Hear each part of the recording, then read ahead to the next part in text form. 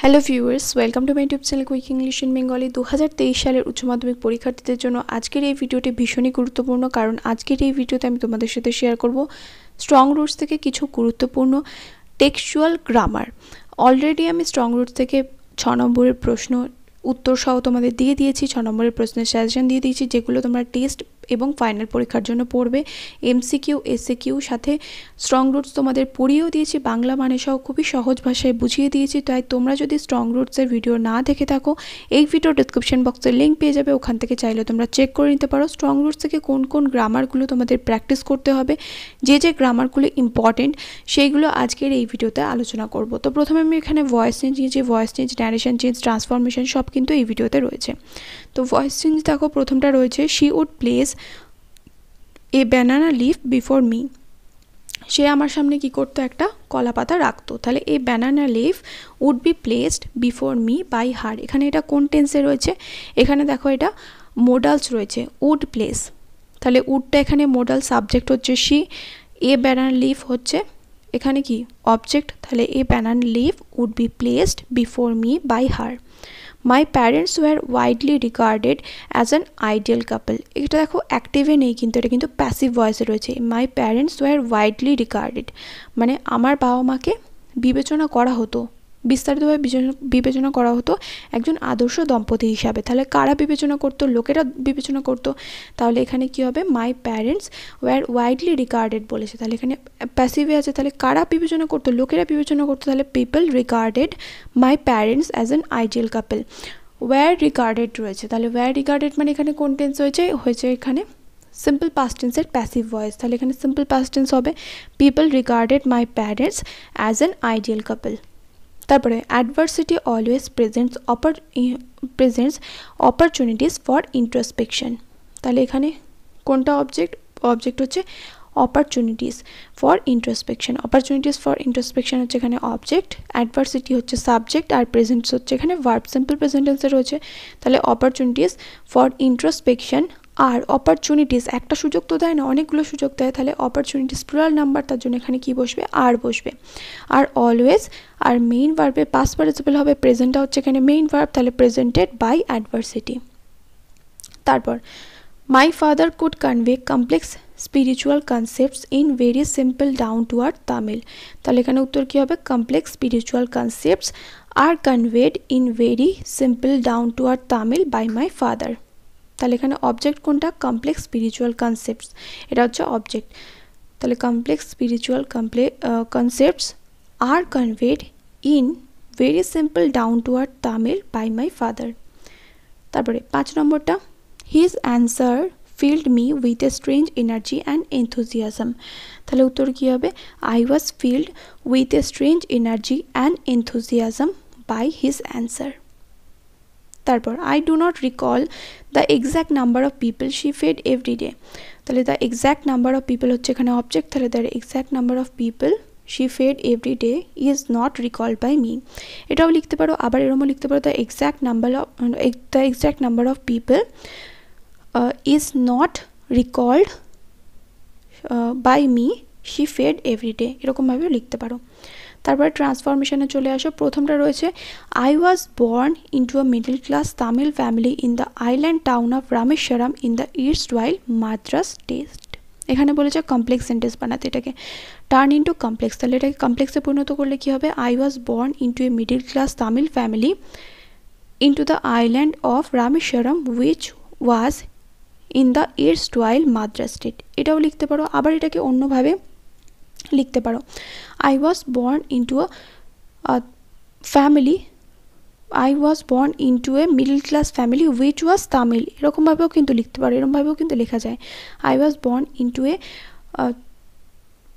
Family মানে middle class family which was Tamil. I was born into A middle class family which was Tamil in the island town of Rameswaram in the east while Madras state, এটাও কিন্তু লেখা যায়। তারপর এটা we lived in our ancestral house which was built in the middle of the 19th century, এটাকে বলে simple sentence বানাতে। তাহলে we lived in our ancestral house comma built in the middle of the 19th century। তারপর It was a fairly large pakka house made of limestone and brick on the Moss Street of Rameshwaram. এটাকে কমপ্লেক্সে পরিণত করতে বলেছে, তাহলে কি হবে? It was a fairly large pakka house which was made of limestone and brick on the Moss Street of Rameshwaram. তারপরে my father Jainuddin had neither much formal education nor much wealth. এটাকে complex sentence বানাতে বলেছে, এটাকে neither নর দিয়েও আমরা করতে পারি। নাইদার নট দিয়ে করলে কি হবে? সেটা কম্পাউন্ডে পরিণত হয়ে যাবে। যেমন ধরে এরকম লিখতে পারি মাই ফাদার জাইনুদ্দিন। আচ্ছা, এখানে এটা নাইদার নট দিয়েই করে দেওয়া আছে, আমি যাই হোক খেয়াল করিনি। তো এখানে বলেছে my father Zainuddin had neither much formal education, মানে আমার বাবার জাইনুদ্দিনের বেশি প্রথাগত শিক্ষা ছিল না, না বেশি সম্পত্তি ছিল। এটা কমপ্লেক্স বানাতে বলেছে, তাহলে মাই জাইনুদ্দিন হু ওয়াজ my father had neither much formal education নর মাচ ওয়েলথ।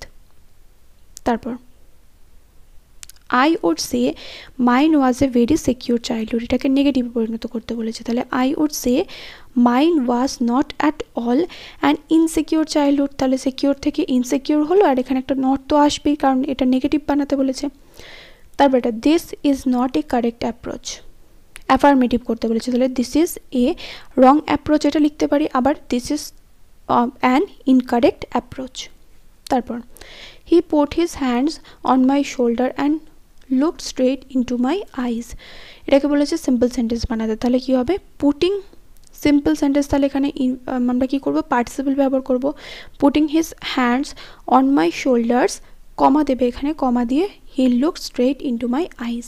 তারপর এটা I do not recall the exact number of people she fade everyday, এটাকে বলেছে অ্যাফার্মেটিভ বানাতে, তাহলে আই ফরগেট, আমার মনে নেই মানে কি? আই ডু নট রিকল মানে আমি মনে করতে পারিনি, মানে ভুলে গেছি, তাহলে I forget the exact number of people she fade everyday. তারপর my mother's lineage was more distinguished than my father's, এটাকে বলেছে পজিটিভ ডিগ্রিতে নিয়ে যেতে, তাহলে my mother's lineage was, my father's lineage এখানে হবে my father's lineage was not as distinguished as mothers, as my mothers, এখানে as my mothers লিখবে। তারপর এটা one of the most vivid memories of my early childhood is of the two men, এটাকে বলেছে positive ডিগ্রিতে লিখতে, তাহলে very few memories of my early childhood are as vivid as that of the two men। তারপর এটা despite this disadvantages he possessed great innate wisdom, এটাকে বলে যে টার্ন ইনটু কমপ্লেক্স সেন্টেন্স, তাহলে এটাকে কমপ্লেক্সে পরিণত করলে কি হবে? দো হি হ্যাড দিস ডিসঅ্যাডভান্টেজেস, মানে তার এই প্রতিকূলতাগুলো ছিল, এই অসুবিধাগুলো ছিল, তা সত্ত্বেও সে কিন্তু জ্ঞানের অধিকারী ছিল এবং সে কিন্তু সত্যিকারই একজন বিজ্ঞ মানুষ ছিল, যেটা উনি প্রকৃতি থেকে শিখেছিলেন। প্রকৃতি মানে হচ্ছে চারপাশের পরিবেশ থেকে যে সমস্ত জ্ঞানগুলো উনি লাভ করেছিলেন সেটার কথা এখানে বলা হচ্ছে। হি পজেসড গ্রেট ইনেট উইজডম। তারপর এটা why don't you say this two people who come to you for help and advice, এটা এখানে বলেছে আই আস্কড মাই ফাদার, এটাকে ন্যারেশন চেঞ্জ করতে হবে, তাহলে কি হবে? I asked my father why he did not say that to the people who come to him for help and advice. তারপর we lived in our ancestral house which was built in the middle of the 19th century, এটাকে বলছে split into two simple sentences, এটাকে দুটো সরল বাক্যে ভাঙতে হবে, তাহলে we lived in our ancestral house full stop it was built in the middle of the 19th century। তারপর father always smiled and asked them to thank Allah the merciful, তাহলে বলছে স্প্লিট করতে, তাহলে এখানে কি হবে? Father always smiled full stop he asked them to think Allah the merciful, এখানে মার্সিফুলটা এখানে লিখবে মার্সিফুলটা।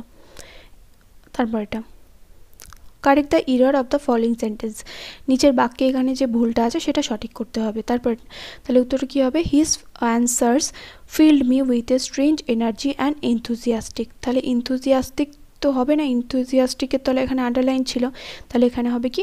এনথুজিয়াজম, তাহলে his answered filled me with a strange energy and enthusiasm.